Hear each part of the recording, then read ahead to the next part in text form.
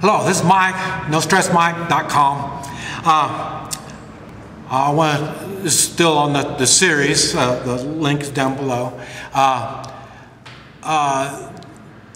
what I want to talk about is when do you take the physical action of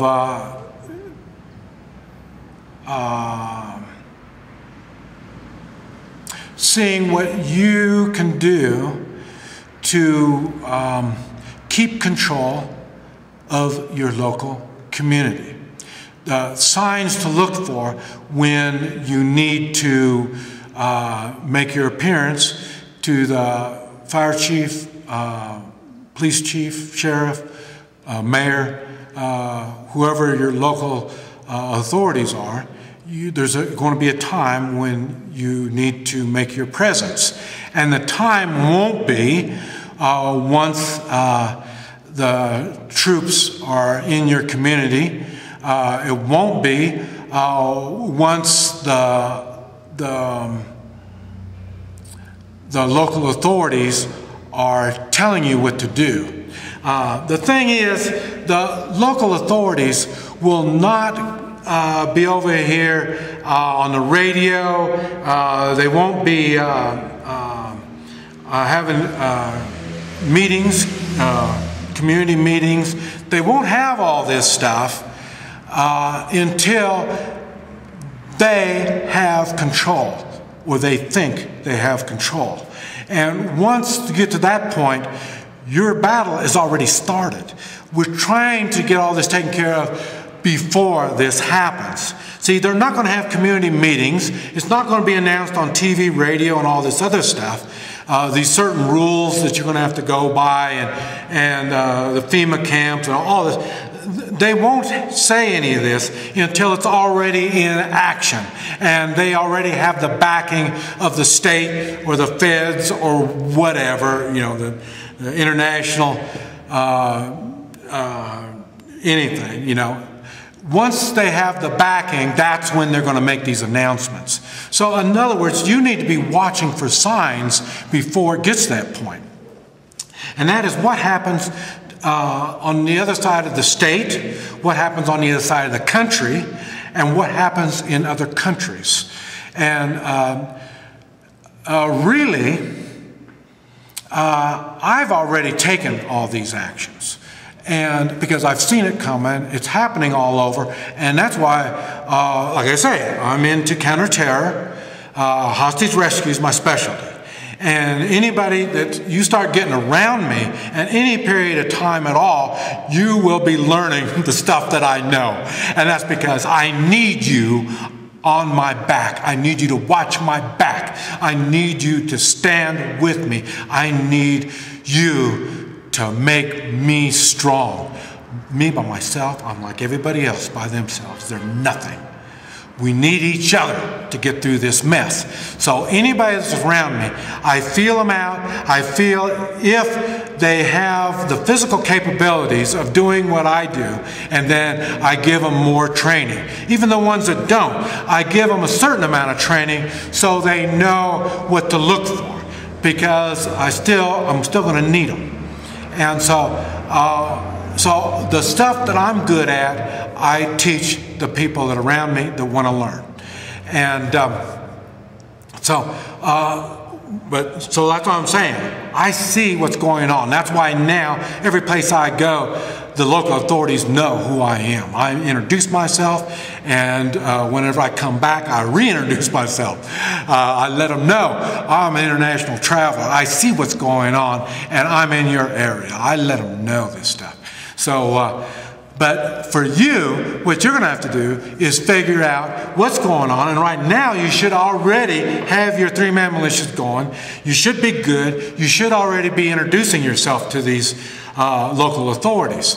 But the thing is, once you see something's gone, you need to be in their ear, next to them, whispering in their ear that, man, when you see, okay, in the Capitol, okay, St. Louis, I'm out of touch, I don't know what's going on now, but there for a while they were really getting crazy over there. I think they even brought in some troops and stuff like that. You need to be in earshot from your local authorities and let them know that we wouldn't have that problem in our community because, like I say, the sheriff, he's got the local backing of the local militia. You know, and when you're saying that to the mayor, then the mayor's going to be thinking, we got a militia, you know, and then he's going to say, well, what's about this militia? And I say, yeah, now I'm part of one militia, and I'm into the water purification, and I've already talked to the sheriff about it,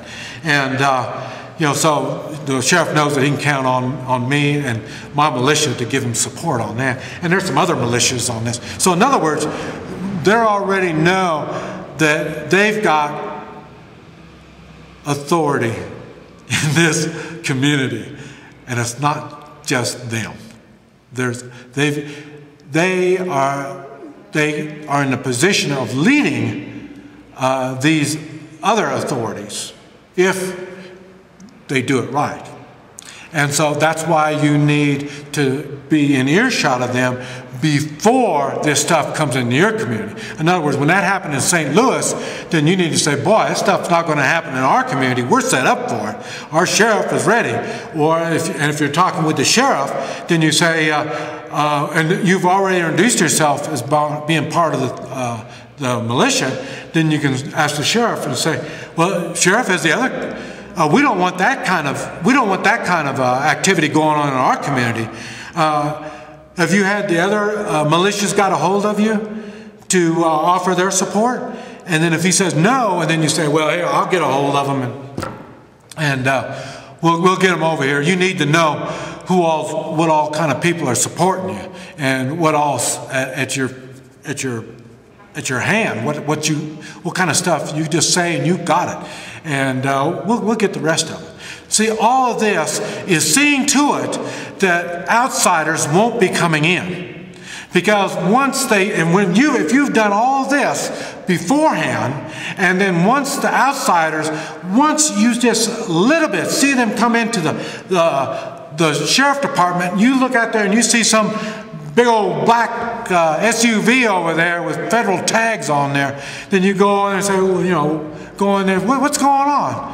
You know, and then you find out they've already done this. You've done this behind our back. You brought in outside forces behind our back. If this is done early on, there are ways to get rid of it if it's caught early on. If the sheriff has already sold you out and it's been a while, if there's a whole bunch of these SUVs out there, then it's going to start getting tricky. Believe it or not, it's too late. You're already under martial law when that happens. Like I say, I live in martial law. Martial law isn't anything you see on TV. And once they get their footing in, they're going to go on and take control. That's why I say we need to take control of local communities, public facilities. You need to get control of those. The sheriff department, fire department, the mayor, and, you know, whatever. The reason you're doing it is to show support and to give support to those people. Otherwise, they're going to sell you out. And so that's why you need to start taking that action now. This is Mike, NoStressMike.com.